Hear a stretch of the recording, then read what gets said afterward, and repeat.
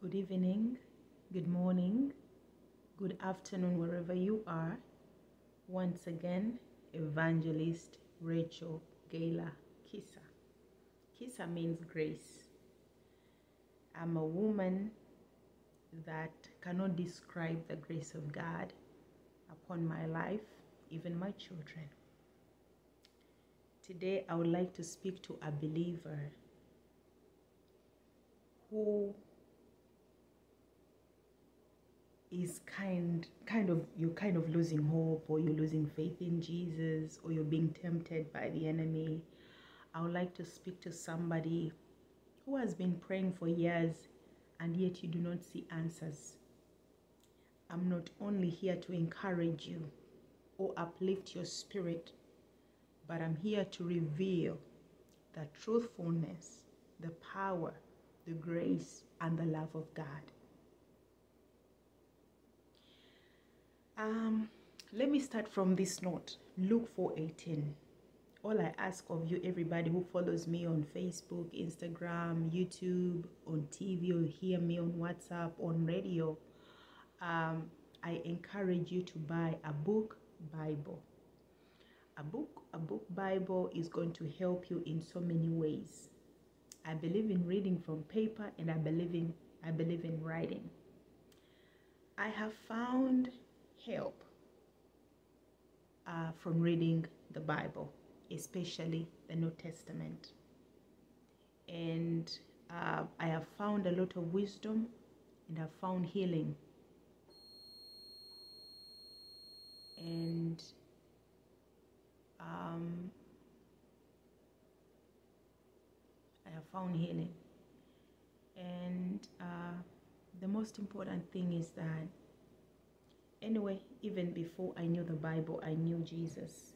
I grew up knowing Jesus, and I know that Jesus is very powerful, and I know that he's the miracle worker. And when I was tempted to deny him, he gave me grace not to deny Jesus, because I had to choose from a rich man, money, and a good life. So I had to choose, not knowing that the journey was going to be so difficult, complicated, tormenting, harassing, bringing a lot of sicknesses and diseases in my life. However, he took me out of it.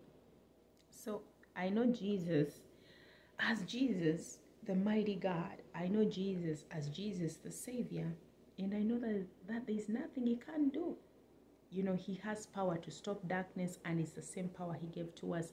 So just in case you have a problem that has been unending, a situation that is so difficult, just in case you are losing hope in the Lord, I would like to encourage you in this video. Stand and read the Bible. I want to show you a scripture that is going to help you wherever you are.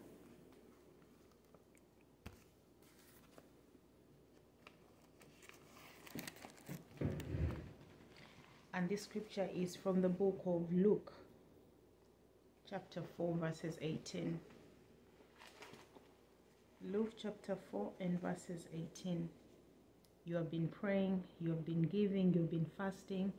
Maybe some people say, oh, I believe in God, or I don't need Jesus. People believe in Jesus and accept Jesus as Lord and Savior. Forgive my nails. I've been very busy the whole of this month.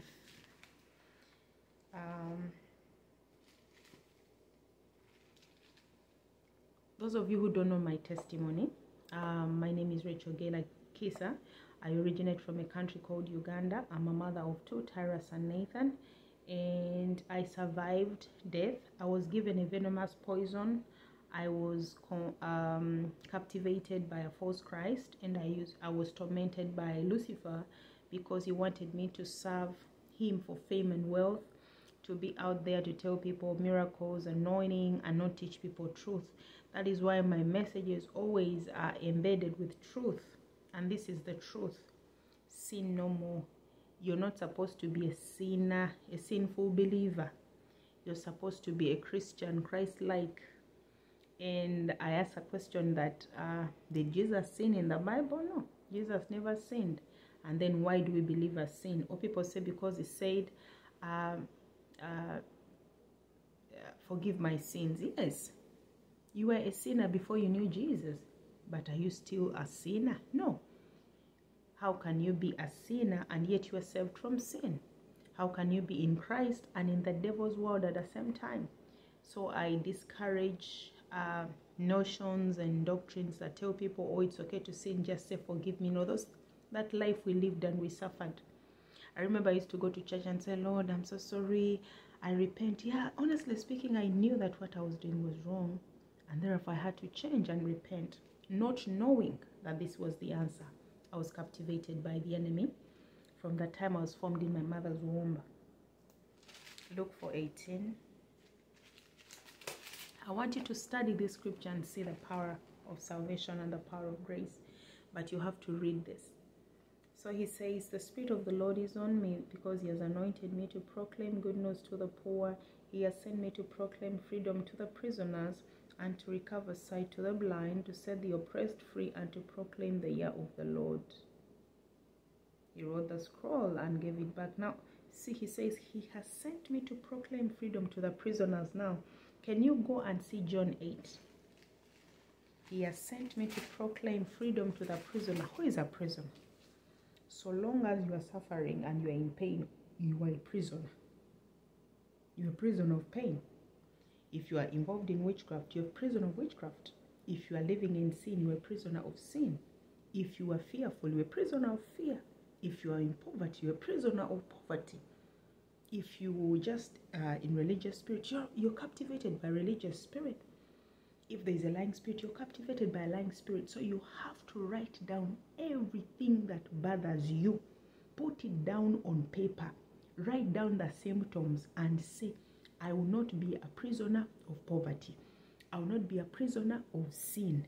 I will not be a prisoner of the snake spirit. I won't be a prisoner of Lucifer. I won't be a prisoner of Jezebel. I will not be a prisoner of the world. I will not be a prisoner of hate. I will not be a prisoner of murder. I will not be a prisoner of wickedness. I will not be a prisoner of gossip. You can get Galatians 5 and get Exodus 20. Now let us see John 8. Thank you, Lord, because you're helping me here to minister to somebody.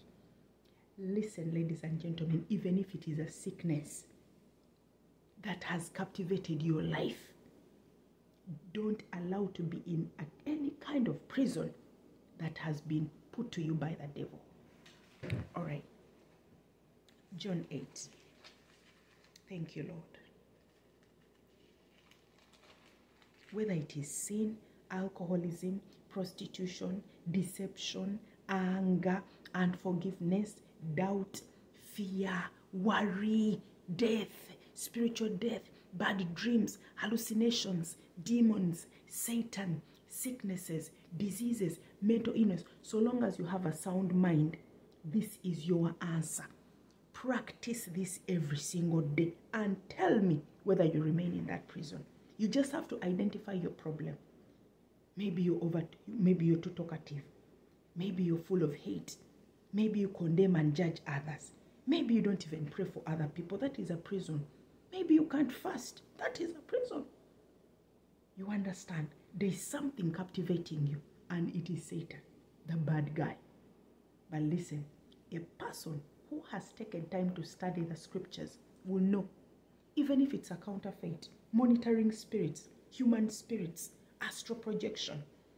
Do you see people who walk in people's houses? That's astral projection. Seeing the dead, that's demonic. That's a prison. So we are going to write down anything that is affecting our lives, even our children. Maybe you see your child is a thief or a liar, or you curse people. Maybe you could even be a minister or a pastor, and you stand to say, I cast a witch. That is a prison.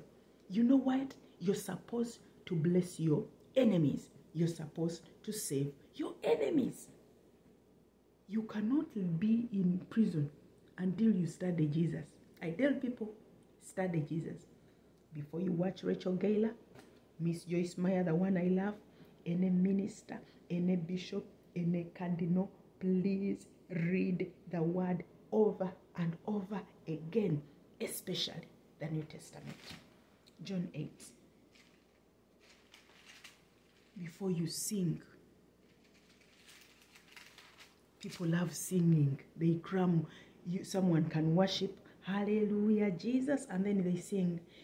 It doesn't. They sing. They can sing. You know these songs of the world. I've even forgotten them. Thank you, Jesus. You know, someone can worship the Lord, hallelujah, praise Jesus. Immediately, they turn on a song of CC Wine, of Celine Dion or Whitney Houston. Then where are you? Are you in Christ? Are you in the kingdom of God? You people, be careful. Who is ruling your worship? Who is ruling your preaching? Many people have been deceived. Study. Where is your captivation? John chapter 8. Send this message to people and watch it over and over again. Even me, I'm going to watch it because I received a download.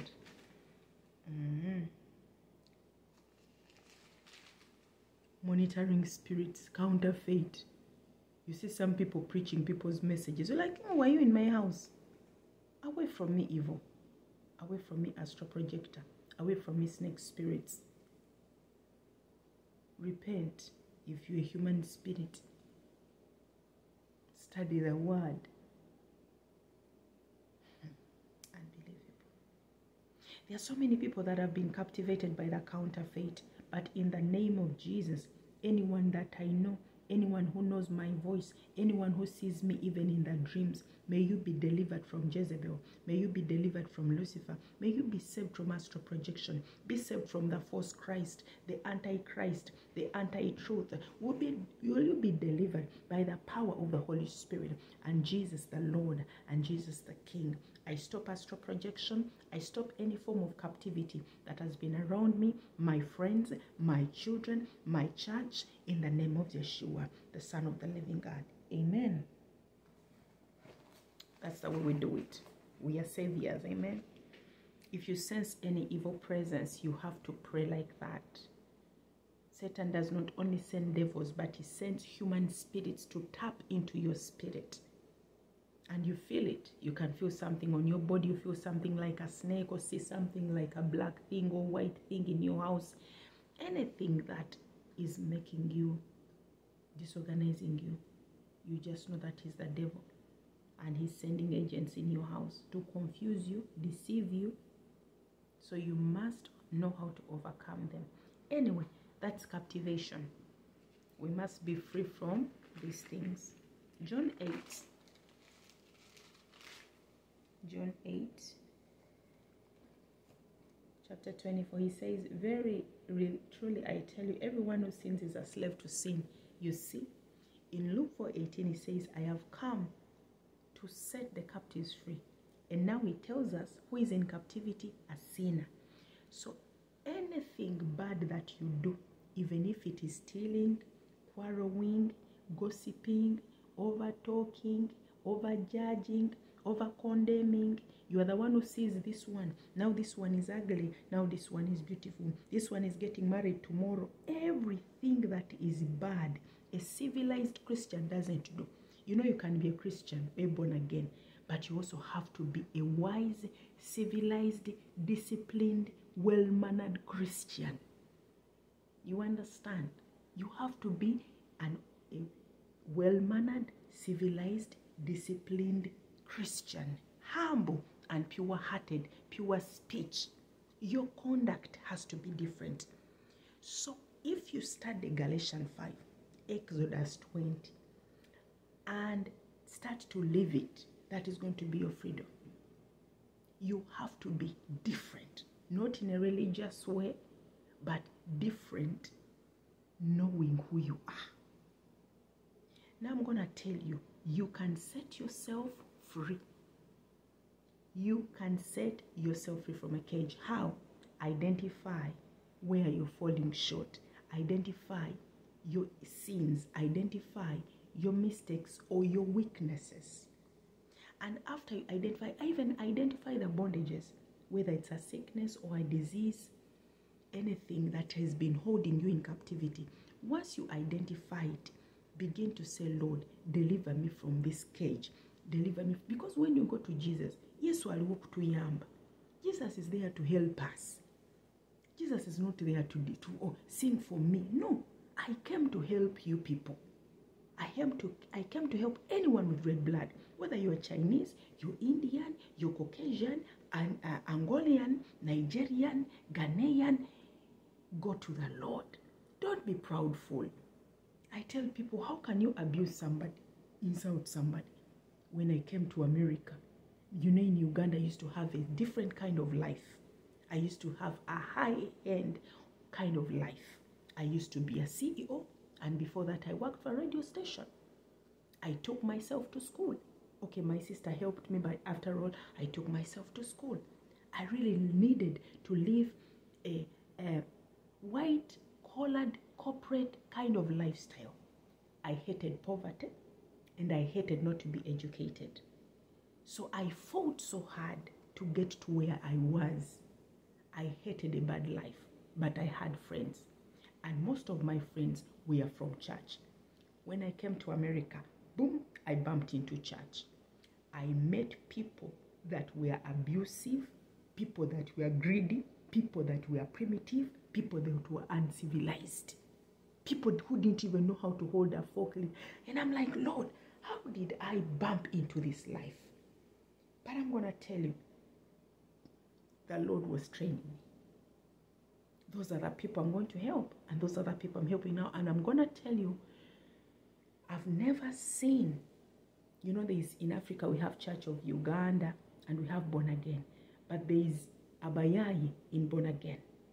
And I'm going to tell you, never be a Muyaye Born Again. Be a civilized, well-mannered Christian. Give God glory by the way you live and conduct your life. I'm going to tell you, even if you see that you are dirty or disorganized, or you have sleepless nights like me sometimes when I used to be attacked,